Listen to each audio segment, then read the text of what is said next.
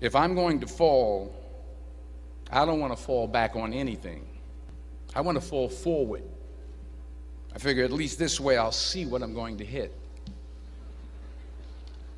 Fall forward. This is what I mean.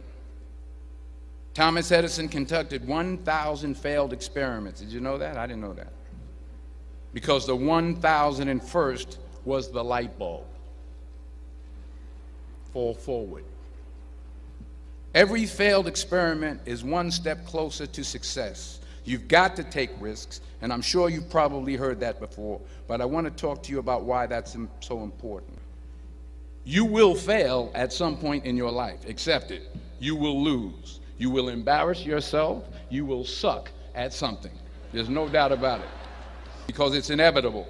If you don't fail, you're not even trying. I'll say it again. If you don't fail, you're not even trying. My wife told me this great expression. To get something you never had, you have to do something you never did.